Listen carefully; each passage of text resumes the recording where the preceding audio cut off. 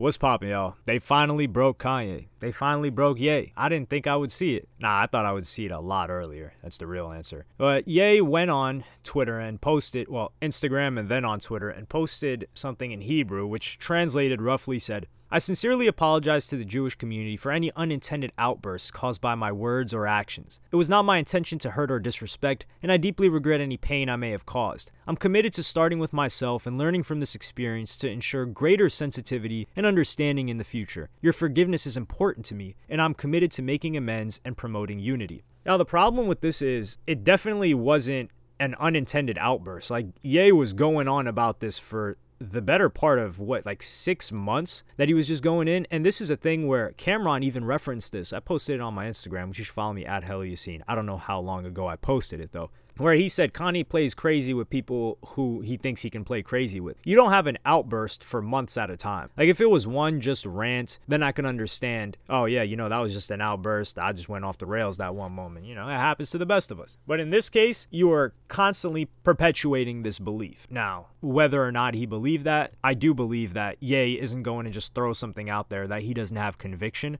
That's one thing that you could characterize with Ye is conviction. So what changed Ye's conviction? I don't think anything changed it. I think Ye still believes everything that he said, and I think he put this out there that he somewhat hopes some apology will be in order, or an apology will be enough to move forward with what it is that he needs to do next. Because that's what it seems to be. That's what seems to be the pattern with how Ye operates. Like, if he runs into a roadblock and he got someone upset, then maybe he'll apologize at that point. And he's been running into strong roadblocks when it comes to distributing this album. Some people are saying, oh, well, you know, he can just drop Vultures independently. It's not that simple. Many record labels that would distribute this are owned by certain groups of people that may not have been happy with what Ye said, or are friends with people that may not have been happy with what Ye said, or are in business with them. So I think there's probably was like an industry-wide, hey, don't touch this guy. I mean, he did get dropped. The dude from WME, which I think changed to Endeavor now. What was his name? The guy's name is escaping me. He's like this executive of a talent agency. He was pretty much telling everyone not to work with Ye. He got dropped by Adidas. The problem is Ye likes to sample a lot. And when you like to sample a lot, you've got to clear samples with people that own the music. So let's just take the instance of Nicki Minaj. Nicki Minaj didn't want to clear, this wasn't a sample, but she didn't want to clear her verse for the song New Body. So it couldn't release.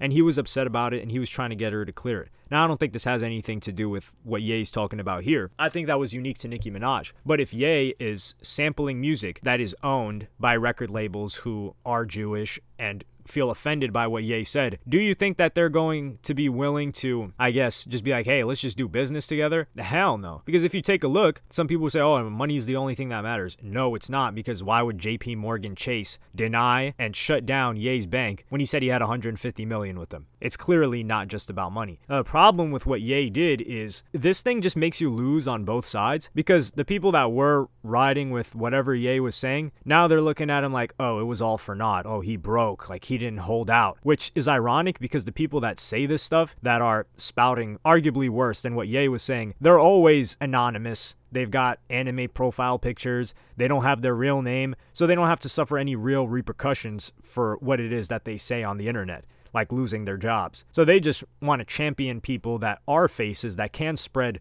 the word that they agree with to pretty much ruin their lives. So when you decide like, oh my God, my life is getting ruined, I want to get it back in order and not continue on this tirade that doesn't really benefit anyone, they're going to look at you like, damn, you sold out. So that's one thing. He loses on that end. He also loses on the front that this is something like, even if Ye had certain convictions, there had to be someone in his team, and I don't think it matters, but I'll just say this. There had to be someone on his team that said, hey, this isn't even worth starting, because what's the end goal? Because if you end up apologizing, it's all for nothing. So you just might as well not even start it. Keep it to yourself. However, like I was saying earlier, even if someone told this to Ye, guaranteed he didn't listen. And he just felt like he could just pop back out when, like, he felt like he could just wait this out like a couple of months. Like, nah, this isn't no George Bush hates black people thing. This is a lot worse. And plus, like, somebody hating black people, talking about a white person, you're not going to suffer any type of repercussion whatsoever, unless you've got like a conservative audience. And even then, they're just going to get mad for a couple days and keep supporting you anyway.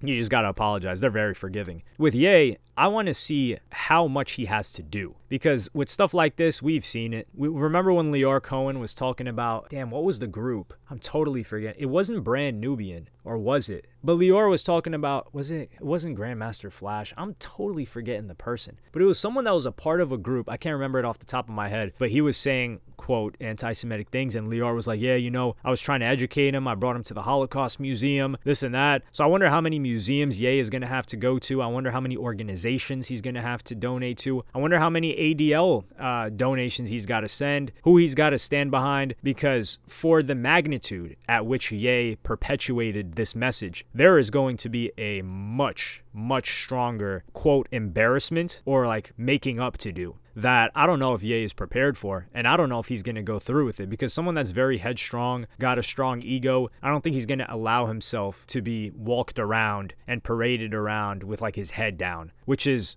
definitely what they're going to want from Ye. And do I blame them for it? Not really. I mean, if I'm in power and there's somebody talking crazy like this about me, yeah, he's going to have to really apologize and mean it. But that dude, Jonathan Greenblatt, is evil incarnate, which...